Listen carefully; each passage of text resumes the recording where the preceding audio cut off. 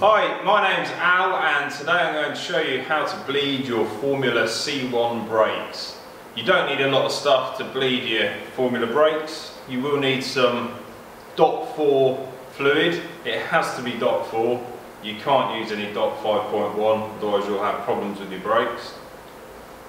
You'll need the pad spacer that comes with your brakes. If not, I'm sure you can find something of a similar thickness. You'll need a T10 Torx key and a Formula 2 syringe bleed kit. The rest of the stuff you need is just general stuff like rags, so you shouldn't have any problems there.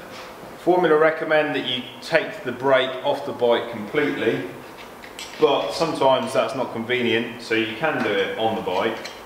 You just need to be careful with spilling fluid on stuff. What you do need to do, if you do it on the bike though, is turn the lever around and mount it like that so you can get to the bleed port. If you're doing it off the bike, then get an old handlebar, pop it in a work stand and mount the lever onto that. Starting at the caliper end, we've got to make sure that we've got some new unworn pads in there.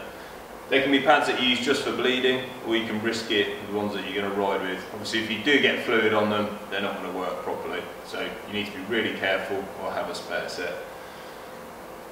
You need your pad spacer, pop that in between the pads, and you'll see we've got our nitrile gloves on now. Don the specs in a sec as well. Remove the bleed screw from its port using your T10 Torx key.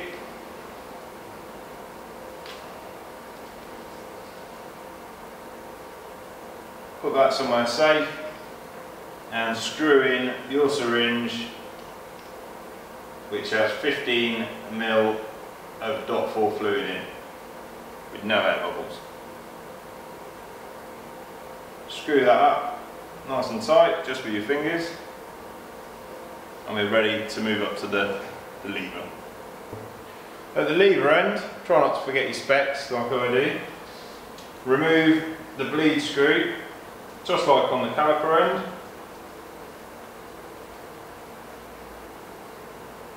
And again, put it somewhere safe. And attach the second syringe. So this has 5 ml of DOT 4 in, no air bubbles.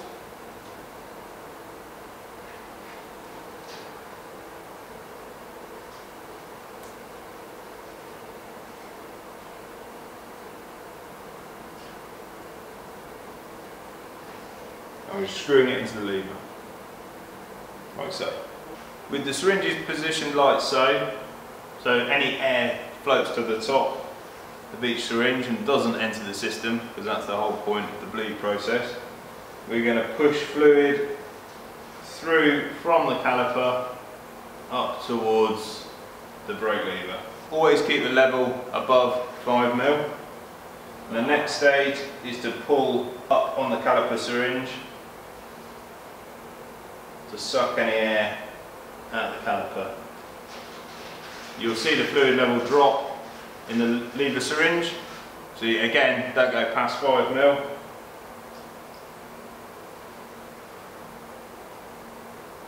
And we can repeat this process. So pushing down on the plunger, pulling up and pushing down on the other to pass the fluid through the system.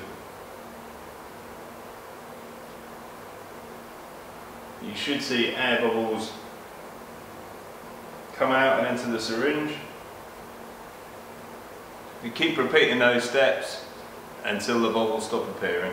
When you're happy that you've removed all the air that you can, apply a little bit of pressure to the caliper syringe. Remove it from the caliper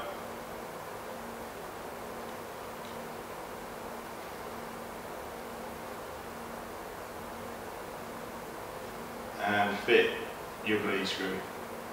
There's two parts to bleeding the lever. The first part involves pulling up on the plunger.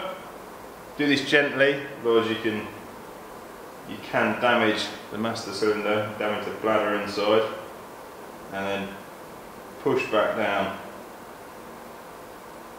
Repeat this a few times.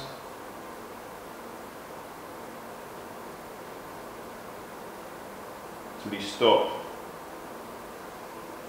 getting any bubbles.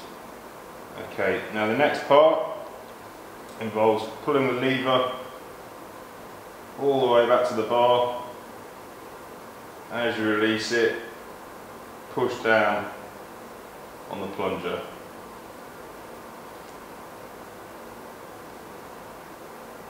You can repeat this 3 or 4 times. There we go. Once you've done that, it should all be properly bled. So apply a bit of pressure to the plunger before removing the syringe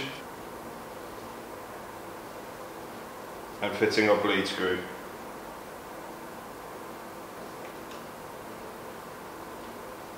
It's important that the O-rings on the bleed screw are in good condition, otherwise it will cause a leak, and the bleed screw should be torqued to 1.5 Newton meters. Give the brake a good wipe down with some clean rags and some alcohol, and put everything back together. So brake back on if you had it off the bike, stick the wheel in, and have a good check. Make sure you haven't got any leaks. Make sure that the lever feels good and solid.